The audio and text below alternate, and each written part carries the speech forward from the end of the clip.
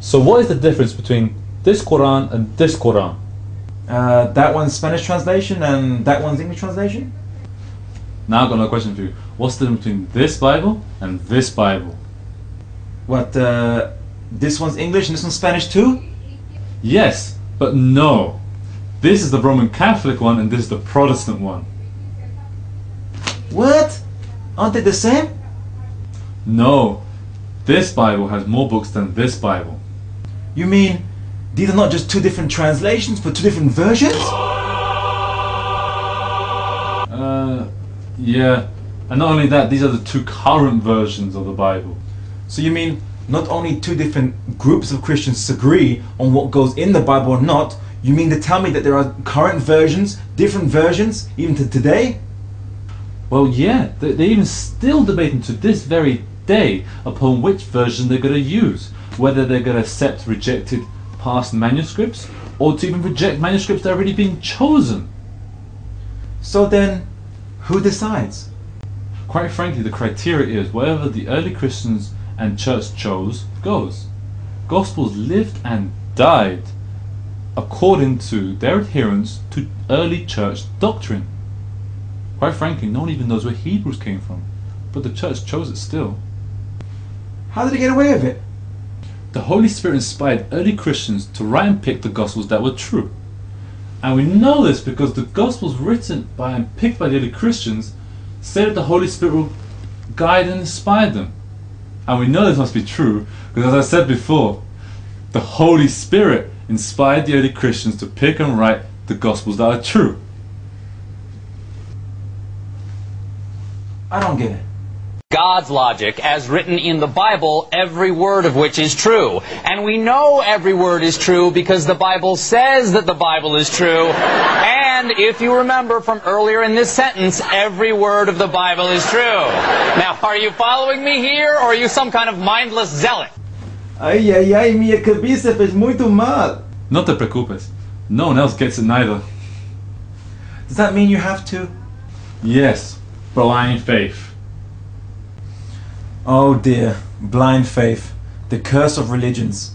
Unfortunately, because the text cannot be proven, cannot be shown that Jesus actually said it or did it or taught it, they have to bring in blind faith. So all the people have confidence that the church was right and the early Christians were right for picking the Gospels that appear in the Bible we have today. And the problem is that the earliest manuscripts only go up to 400 years after the Jesus. And not only this, but even 200 years after Jesus, when there are different fragments where people claim that if you put all these fragments together, you'll come up with the modern Bible, ignore one simple fact. No manuscript is alike to any other manuscript. You will not find any two matching manuscripts in the history of Christianity up until 400 to 500 AD. Explain.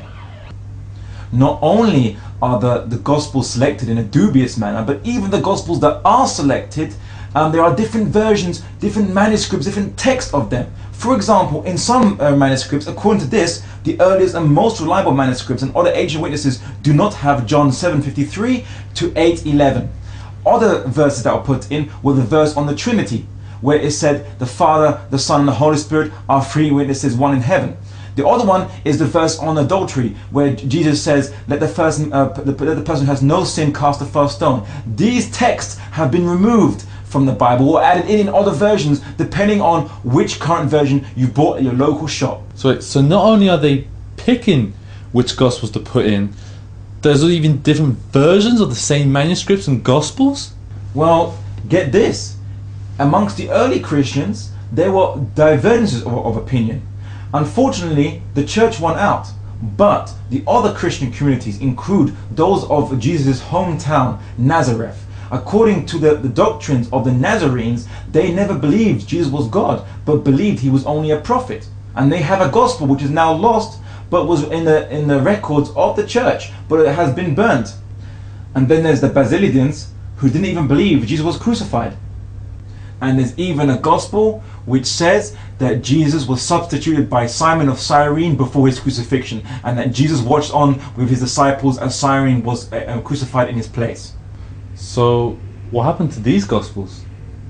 Well, after church that, a lot of these heretical texts were burnt. We don't even have the originals. All we have are the records of these early Christian communities, apart from the Gospel I mentioned, which is still existent, but is regarded as fabrication by the church. Of course, the Holy Spirit must have come into them and told them this.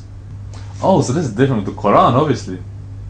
Yeah, because you see, it might be translated in Spanish, but the Arabic is the same. Just like this one, translated English, Arabic, still the same. There are different translations of this, but there is only one version in the Arabic text. And history even confirms this book. Exactly. You see, Islam needed the Quran preserved and accurate from day one. It is the basis of an entire civilization and state. Its rules and regulations need to be implemented. So great attention was paid to preserving it. And the whole fact that in the Quran, even if you were to change one word of it, it will be instantly noticeable because of the inimitable nature of the style of the Quranic language. Any change would be instantly noticeable by anyone reading it. And not only this, but by the fact that thousands of people were taught the Quran in the same classes. If one person made a mistake, he was corrected, therefore ensuing uniformity. And to this day, we have the preserved copy of this Quran, authentic as it was before, and no archaeological evidence ever has been found today to show that there was otherwise, as it was said. And not only that, but there exists no different schools of thought in Islam, nor different sects of the Islamic faith that have a different version of the Quran. It does not exist. Therefore, this Quran was preserved from day one, and God, through Muhammad ﷺ, ensured that the revelation was safe from the scribes and the people who were in power. Therefore, the Quran is something autonomous and independent from any political power and from any scholarly power or religious power, because the Quran is preserved and no one can change it. So it can be free to say the unpalatable, but will still be there because it cannot be changed to suit its current society. So the Quran will not be corrupted to suit modernism. Its interpretations can be changed, but the original text remain the same, leaving any scholar free to pick it up and go back to its roots. But isn't the Bible the authentic word of God? Well, actually, no. It's the word of interpreters, of scholars of the word of God.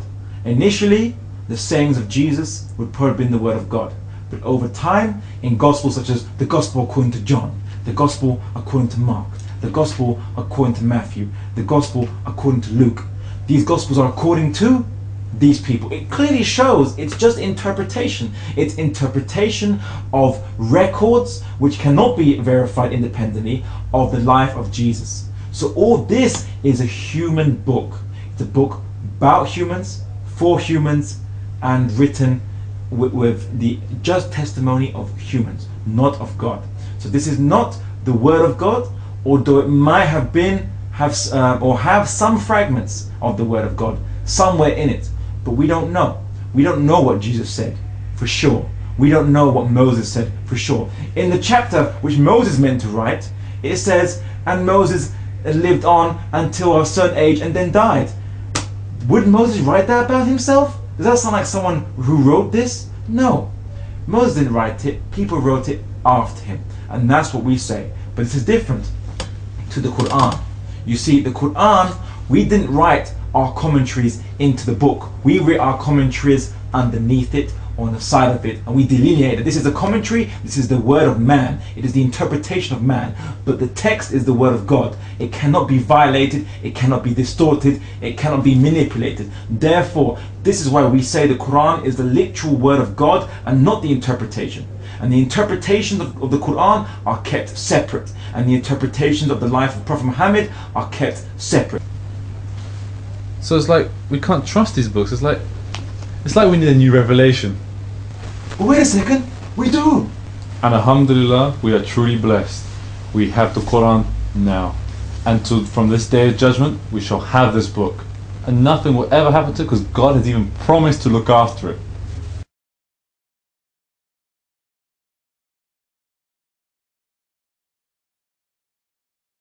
Woe then unto those who write down with their own hands something which they claim to be divine writ, and then say this is from God, in order to acquire a trifling gain thereby.